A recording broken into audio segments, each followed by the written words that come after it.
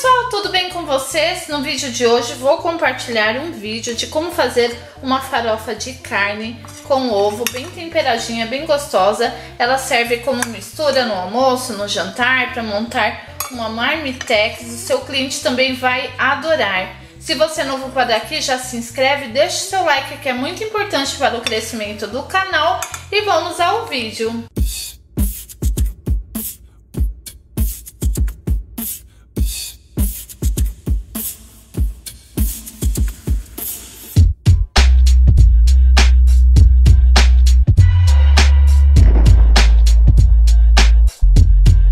Panela, ó, eu coloquei carne, bife picadinho. Você pega assim tipo uns 3 bifes, pode ser alcatra, contrafilé, pode ser patinho também, e corta em pedacinhos. Aí eu coloquei aqui para refogar junto 2 colheres de sopa de manteiga ou margarina com sem sal. Aqui, ó. Eu não tô com a colher certa, né? Deixa eu trocar. Aí você vai acrescentar o tempero a gosto, tá? Eu vou estar colocando sal. Aqui é a típica mistura de domingo, sabe? O pessoal levanta à tarde. Aí a gente rapidinho faz essa mistura. Eu vou estar colocando um pouco desse tempero aqui, ó. Não tá focando.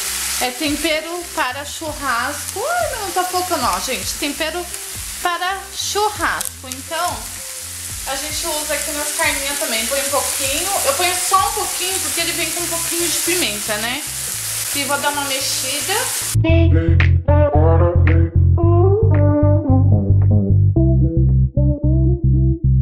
Aquele tempero de churrasco é desidratado. Agora eu vou acrescentar aqui, ó, salsa desidratada também.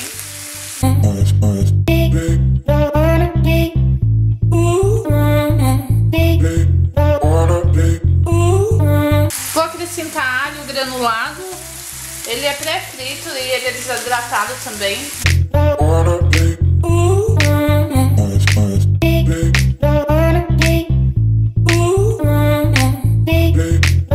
Agora você vai deixar aqui, em vez em quando vem dando uma mexidinha, até sumir todo esse líquido que tá aqui no fundo, tá vendo? Que tem um líquido aqui, ele tem que sumir. Sumindo ele, a gente dá continuidade. Sumiu todo o líquido do fundo, aí você mexe de vez em quando pra dar uma douradinha de leve.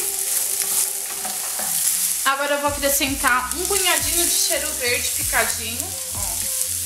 Cheiro verde, coentro, salsinha, cebolinha, o que você quiser.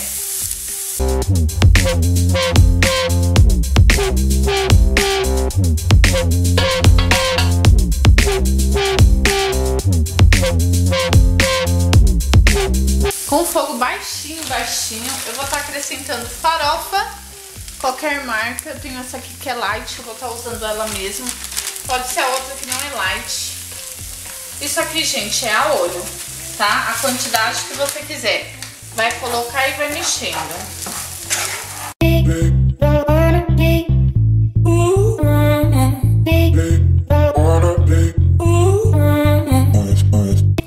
Vou acrescentar, eu até desliguei o fogão aqui porque eu não estava encontrando meu molho de tomate. Um pouquinho de molho de tomate para dar uma umedecida nessa farofa. Você pode estar colocando aí o equivalente a uma colher de sopa de molho de tomate, ou uma colher de sopa de maionese, uma colher de sopa de creme de leite também pode ser. E vai mexer bem mesmo, até você ver que incorporou bem a carne com o molho de tomate, no caso, e a farofa.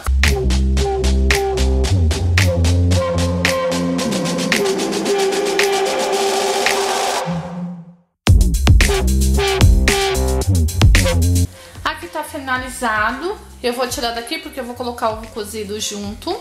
Eu vou colocar em uma outra tigela.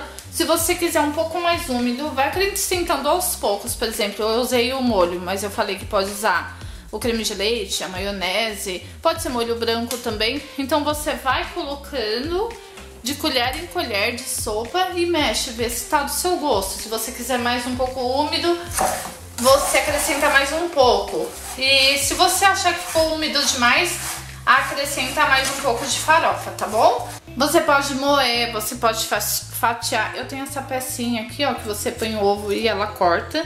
Ela fatia assim, ó. Aí ele sai todo em pedacinho. Eu vou estar colocando por cima assim, depois eu vou mexer para incorporar o ovo dentro da nossa mistura. Aqui no caso eu vou colocar 3 ovos cozidos, esse mais 2. Agora eu vou colocar o segundo ovo.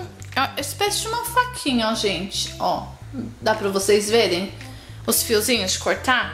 Você encontra isso aqui em feira. Eu vou ver se eu acho algum link na internet vendendo esse produtinho aí. Eu vou marcar aqui embaixo pra vocês, tá? Não tenho vínculo nenhum com a empresa, mas olha, facilita a vida da gente. O terceiro ovo. Aí é só você mexer bem. Eu vou até pegar outra espátula pra mexer mais fácil. E a sua misturinha tá pronta. Você pode estar deixando assim mesmo, mas eu quero misturar. Relembrando que neste mês de março, para comemorar os meus 44 anos, eu estou postando 5 vídeos por semana. Então ativa o sininho, depois você clica em todas para ativar as notificações. Assim que eu postar vídeo novo, o YouTube avisa. Caso o YouTube não avisar, dá uma olhadinha no meu canal. Sempre depois do meio-dia tem vídeo novo no canal, tá? Receitinha finalizada. Espero que tenham gostado. Perguntas e dúvidas é só escrever aqui embaixo nos comentários. Ó, bem de pertinho para vocês verem como que ficou. Fiquem com Deus e até a próxima. Relembrando também que tem várias receitas de mistura aqui no canal.